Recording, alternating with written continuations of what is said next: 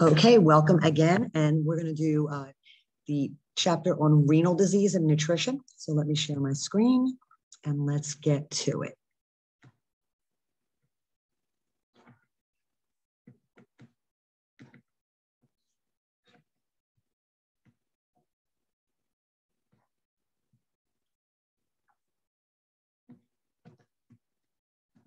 Okay, here we go.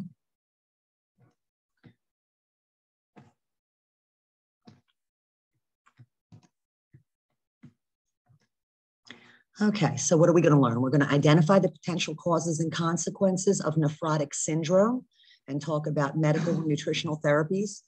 We will discuss the causes and effects of acute kidney injury and chronic kidney disease and go through the differences between those and what kinds of nutritional therapies there are for those conditions.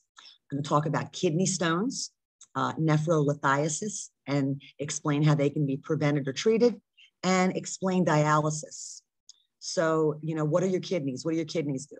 Your kidneys do a lot more than you think. So they filter your blood and they remove excess fluid and wastes, right? So when you urinate, what you're doing is you're urinating out waste products that your body doesn't need.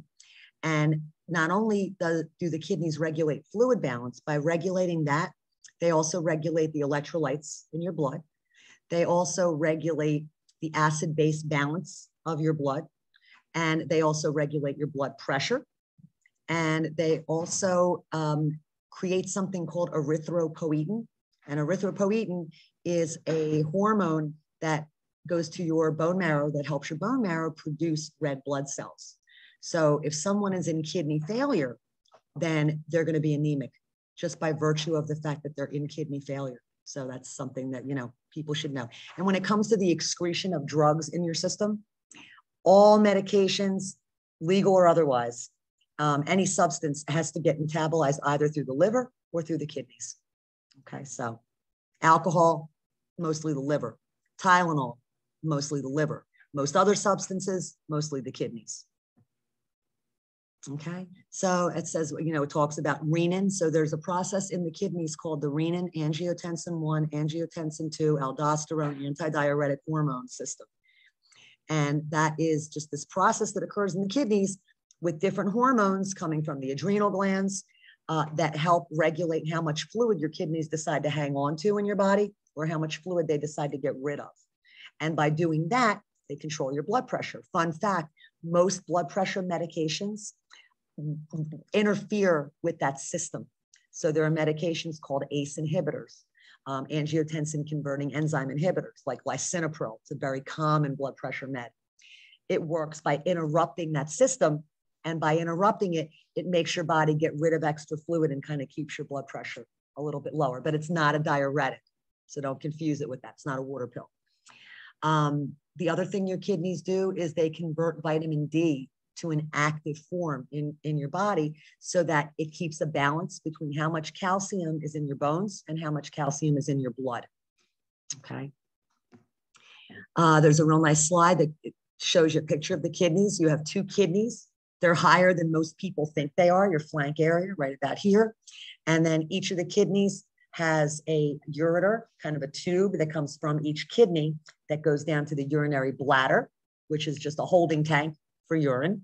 And then when that urinary bladder gets full, then your brain says, uh-oh, have to pee, and then you go pee, right? There's a blood flow system called the portal system that is a very important blood flow system. It's part of the whole circulatory system, but it's very specific as in the amount of blood that flows through the kidneys, because that's the blood that the kidneys are filtering for wastes and turning that waste into urine, right? And then you excrete it. There's something called nephrotic syndrome, and it's a syndrome that's associated with the kidneys getting rid of protein. So normally your kidney's job is to hang on to protein and reabsorb it, right? But when you have nephrotic syndrome and chronic kidney disease too, for that matter, one of the big issues is that your kidneys will start to excrete protein. So you'll spill protein into your urine, you'll be getting rid of protein that you need.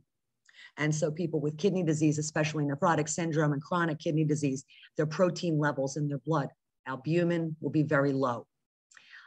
Usually nephrotic syndrome happens because there's been some kind of damage to the glomeruli The glomerular apparatus is what that's called.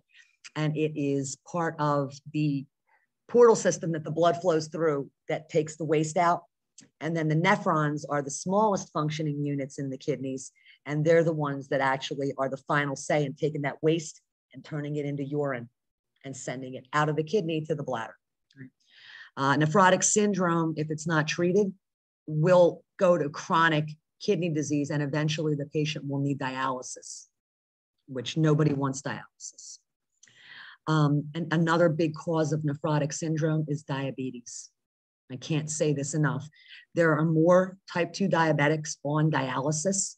95% of dialysis patients have a history of type 2 diabetes, because when type 2 diabetes is uncontrolled, it's just persistently beating up your kidneys.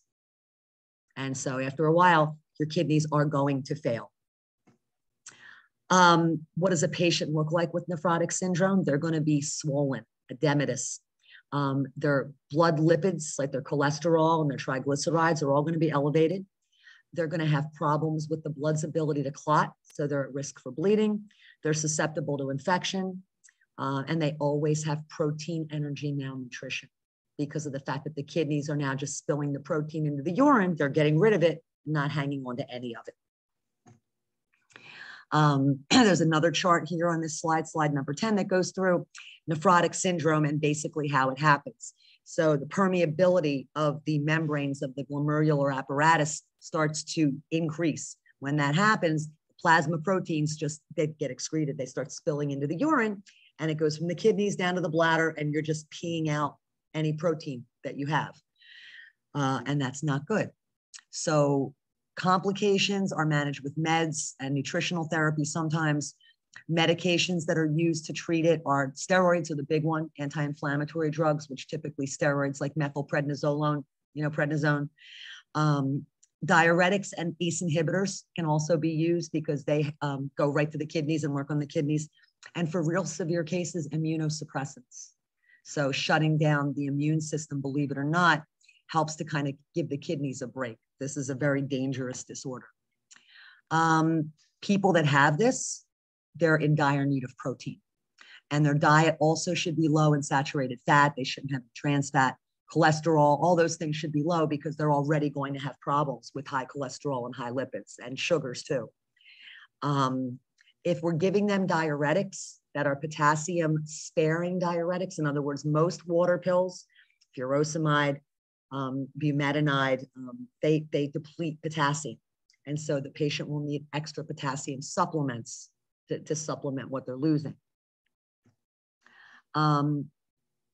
So there's two lab values that we look at when we're looking at kidney function. One is BUN and creatinine. BUN stands for blood urea nitrogen. And that is nitrogenous waste, right? So we all should have a little teeny tiny bit. So a normal lab value for BUN is somewhere around 10 to 20. When you see it higher than that, there's a problem. It could be something simple like dehydration, and the BUN will be elevated. The creatinine, on the other hand, is the real indicator of kidney disease. When the creatinine is elevated, and normal creatinine, by the way, is about 0.4 to 1.2. When that gets elevated, then you have to really be afraid that there's some significant damage to the kidneys. And just to keep it in perspective, creatinine level gets to about a 6, patients on dialysis. They will not be able to live without dialysis. Next topic is acute kidney injury. That went, yes. Yeah. The only time there's an exception is if it's an acute kidney injury versus chronic, right? Sometimes, let's say a person's in a motor vehicle accident and they sustain trauma actually to that area, to the kidneys. So basically the kidneys just took a beating, and sometimes we can use dialysis to give the kidneys a break and they can recover, right? The other example would be somebody who's severely dehydrated. We can then give them rehydration and have them temporarily on dialysis, and we can get them off of it. But with chronic kidney disease, once they're going on dialysis, it's graded. So it's 1 through 5. Once you have chronic kidney disease, CKD stage 5, the kidneys are basically non-functioning. These patients don't even urinate. Kidneys aren't making any urine. So they are on dialysis or on hospice, or getting a kidney transplant if they're a candidate, right? So with chronic kidney disease, once you're on dialysis, it's a wrap, you know. You can absolutely live with one kidney, but typically with chronic kidney disease, and again, it's mostly type 2 diabetics that have had these crazy erratic blood sugars. And every time blood sugars are elevated, they are literally, the sugar in the blood is eating away at the capillaries and the nerves in the kidneys, the feet and the legs and the eyes.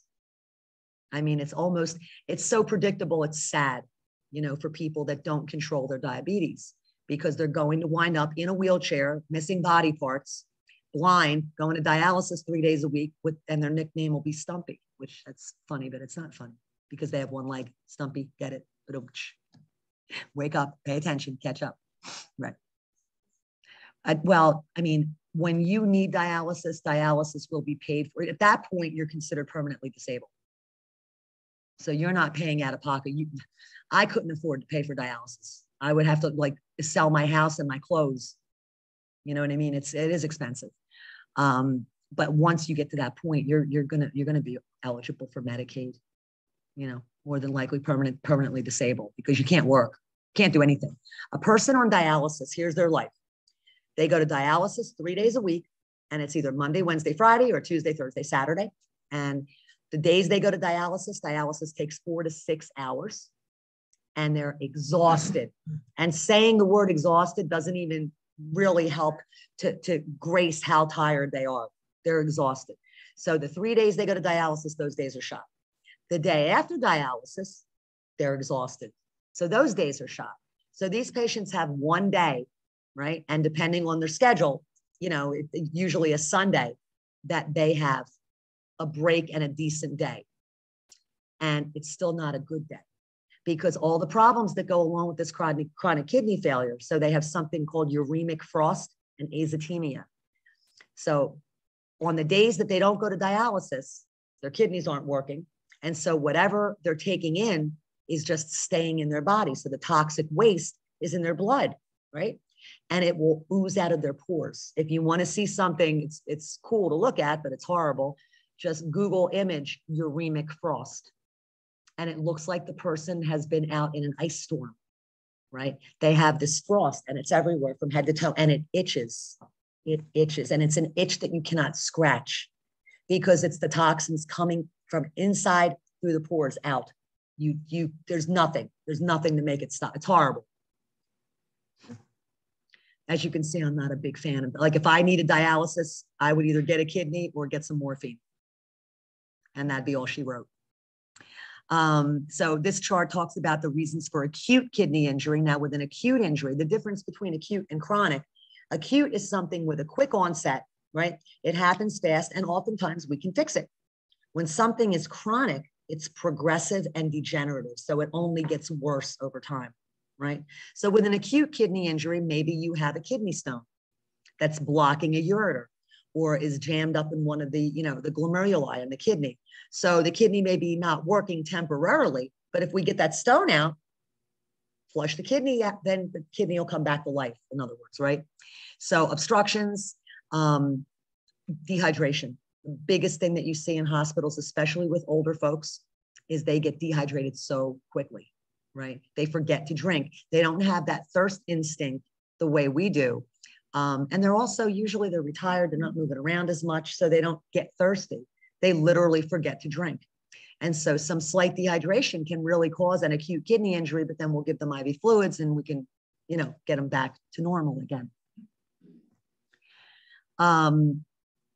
Couple words to know. So oliguria is a decreased amount of urine. And so that means anything less than 400 milliliters, give or take, a day is considered oliguria. So the minimum amount of urine output before we say you're in trouble, you need dialysis, is 30 mils an hour.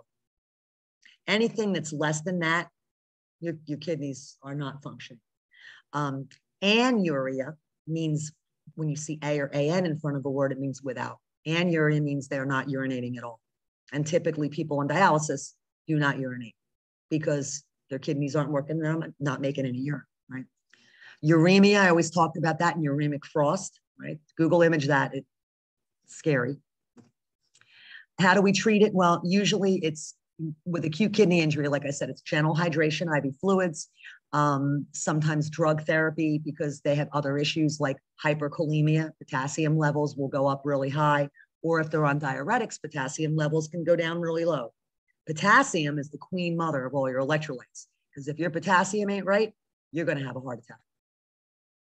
And when you think potassium, you think muscle, and potassium controls the muscle tone in your body. And your heart, around your heart is the myocardium. That's a muscle that makes your heart beat. Potassium high or low, heart attack is around the corner. Nutritional therapy for these folks, we have to give them extra protein because they aren't spilling it. We're getting rid of it. Excuse me. Restore the fluid balance, replace the electrolytes, and then sometimes dialysis. Now, chronic kidney disease, again, number one reason, diabetes. Diabetes, diabetes, diabetes. There are also other reasons for chronic kidney disease that can be congenital, hereditary diseases, can be something inflammatory like an infection, glomerular nephritis is one, immunological, or hypertension. This is the other one that people don't realize. Hypertension is called the silent killer. Why? Because there are no symptoms. When people say, oh, I know when my blood pressure is high, I get a headache or I get a nosebleed, then your blood pressure has been very high for very long. And that's not good. And every time your blood pressure is sustained high like that, it's beating up your kidneys. So number one is diabetes mellitus, the reason for chronic kidney disease. And number two is hypertension that's not been diagnosed or controlled. And then end-stage renal disease, which they call ESRD, that's stage 5 of chronic kidney disease. That means that basically, like I said earlier, your kidneys are done. They've shut down, they're not doing anything, and you have to be on dialysis. And the people that are on dialysis, not only is their life horrible because of the schedule, but if I were to show you a medication list of people on dialysis, you've seen them, they're as long as your arm. They're because they've got to take phosphate binders. There are a million things that they have to take. And then we have this drug called midodrine that's going to be PRN in case they bottom out, because when they go to dialysis, sometimes their blood pressure will drop precipitously because we're pulling off in one day with the machine what their kidneys should have done over the course of 2 or 3 days. So when the machine is dialyzing them and pulling the toxins out of their blood, they lose weight, literally fluid weight. So they may go in weighing, say, 150. They're going to come out, say, weighing 140. And it's even sometimes a greater loss than that. But if they pull off too much fluid too fast, the patient's blood pressure will bottom out. And then we give them midodrine to jack it back up. So you got a pill for your pressure being too low, a pill for your pressure being too high. It's a horrible life. I can't say that enough. Let's see. We already talked about the malnutrition. With chronic kidney disease, the only thing we can do is hopefully slow the progression of it, right? There's not a cure. We can't stop it, but we can hopefully, if the patient's compliant, she sneezed on the truth, God bless you, we can prevent it from getting worse, you know? And they usually need erythropoietin, like a drug called Epigen, which is given by injection that helps to stimulate red blood cell production because they're going to be anemic when their kidneys are failing. Blood pressure medications, diuretics, water pills. They're going to need PRN orders for things like a bicarbonate because the acid-base balance in the blood gets thrown off from the kidney failure, and cholesterol-lowering drugs. The list goes on and on. It's a nightmare. And their diet, I mean, they can't have too much potassium. Potassium is limited. We need a lot of protein. So it's a very specific diet that they have to be. They can't have too much sodium. Usually it used to be 2,000 milligrams, but now most people agree that 1,500 milligrams of sodium a day is eating too much. And I live by that, and I don't have kidney failure. Like sodium, it will kill you. And vitamin and mineral supplementation as well. So their whole life revolves around their medical treatment, basically, is what I'm saying, right? They're on fluid restrictions because if they drink too much, their kidneys aren't working, and so they're not going to get rid of the excess fluid. So they're going to be really blown up with edema fluid when they go to their next dialysis session. And then we're going to have to pull that fluid off of them during dialysis, and then they're going to bottom. It's just this vicious circle of events. Yeah, right. I mean, that's my opinion, does not reflect the opinion of Atlantic Cape Community College nor any of its affiliates, my personal opinion. I always give you the, the disclaimer. Kidney transplants, if you're a candidate or if somebody's willing to give you a kidney and they're a match, right? I knew a guy in Florida, his girlfriend was a match, amazing, and she gave him a kidney. Yeah, but the demand for transplant organs is always higher than what we have available, right? And also just, I'm an organ donor, right? Although I plan on beating up my organs before I die, so I don't know if there's going to be anything left, but they're welcome to it. The point I'm making is I've heard people say things like, oh, I don't want to be an organ donor because if there's an accident, they won't save me. No, that's crazy, and that's not true, right? We save you if we can save you. If you are brain dead, that's a different story, but if you can, if you're at all, amenable to it, be an organ donor because you could help save somebody's life. I'm a bone marrow donor too. Yeah. Yeah. I've been on the bone marrow donor list for 20 years and I've never gotten cold. Isn't that shocking? Yeah. No, well, they broke the mold when they made me. So nobody's a match for me. Say that again. I'm sorry. So what, the reason I got on it's painful. The only reason I got on the list was that my daughter had a friend whose mother in her 30s was dying of cancer. And so I went and got tested to see, if I was a match, because I would have gladly, she was only, young in her early 30s. She wound up dying, which was, yeah. So, I would happily give some bone marrow if it could save somebody's life. I'm fine with that. So we talked about transplants. And once you get a transplant, and it doesn't matter what organ, whether it's a kidney, if it's a lung, if it's a heart, you will be on immunosuppressant drugs for the rest of your life because your body can perceive that new organ as a threat. So even though it's a match, with your blood type and all that good stuff, it still doesn't belong to you originally. And so your immune system will see it as a threat and will attack it and destroy it. So you don't want your immune system to kill your brand new kidney. So you're going to be immunosuppressed through medications the rest of your life, which means you're always going to have to be, if you go in crowds, you have to wear a mask. You're not allowed to eat uncooked or undercooked food, right? They're called neutropenic precautions. No fresh fruits, no fresh vegetables. They have to be cooked. No fresh flowers, no live plants. I mean, but you got a kidney. So that's not that big of a price to pay, I guess, when you look at that. And then we'll talk about kidney stones. Kidney stones are not fun. So anybody that's had them can tell you that. I've treated many patients in the ER with kidney stones, and my husband had kidney stones, and that was fun. I'm kidding, it wasn't fun. So they tend to be genetically predisposed to kidney stones. Kidney stones are made up of usually one of two things. They're either calcium oxalate or uric acid, right? They're the two most common substances that create kidney stones. So for people that have predisposed genetic tendencies to develop them, when they get one, what we try to do is we try to get them to pass the stone if it's small enough to pass. And we use a little, like a colander that you would use for pasta. We use one of them, but it's more like a screen so we can catch the stone, send it to the lab, see what it's made of, and then tell them, hey, in the future, don't eat this stuff, right? And then you may not get another stone. So calcium oxalate is not calcium.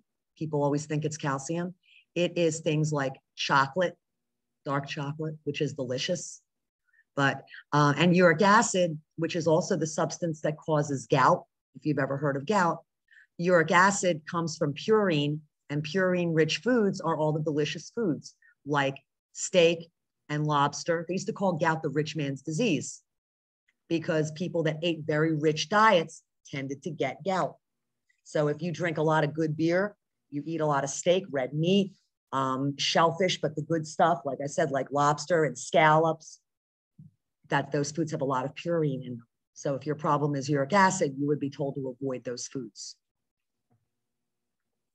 And so the stones, basically what happens is when these substances are in the kidneys, and especially if the kidneys are a little on the dry side. So for people that don't drink enough water, and by the way, enough water for an adult that's healthy is about 2,500 to 3,500 milliliters a day.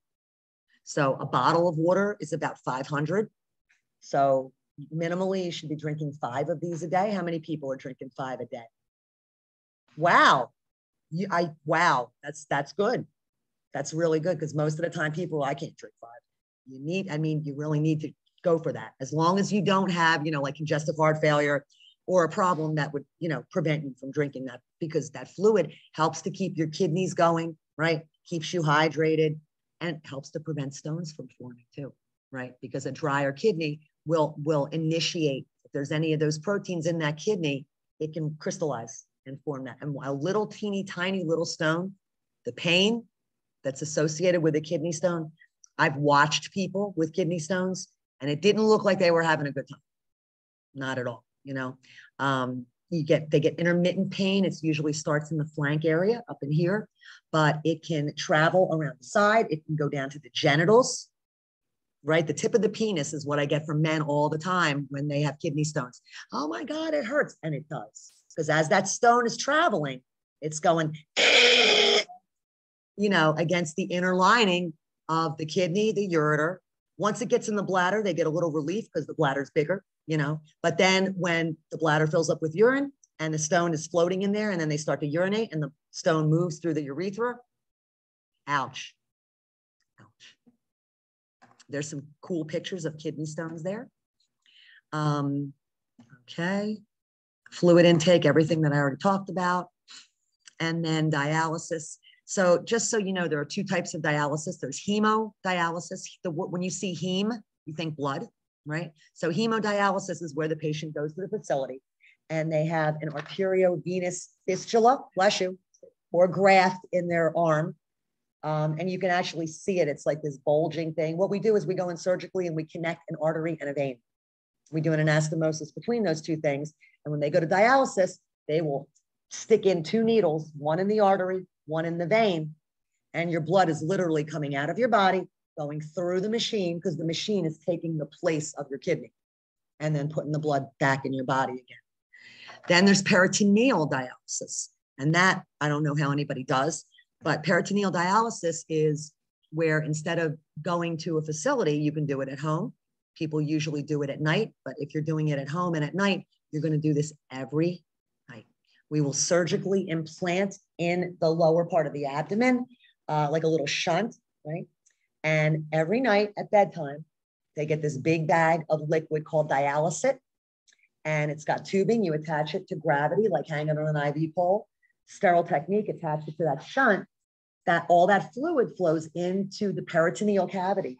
There's a peritoneal membrane that we use as a filter, right? And so all that fluid goes in, it sits there. It's called dwell time. It sits in there for, time can vary, 45 minutes, an hour. And then we get an empty bag and attach that and let it hang low.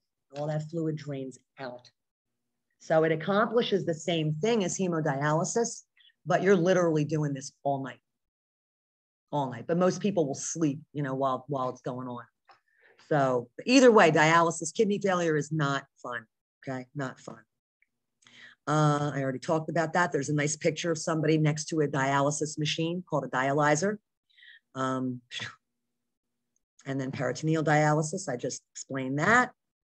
And there's some really good pictures in this PowerPoint. I will say that. And that's the end of the kidneys. So basically with the kidneys, you're thinking they need protein and they have to limit potassium and sodium. They need protein, they have to limit potassium and sodium and limit fluid, right? So, all right, let me stop the share and we will check out. Peace out.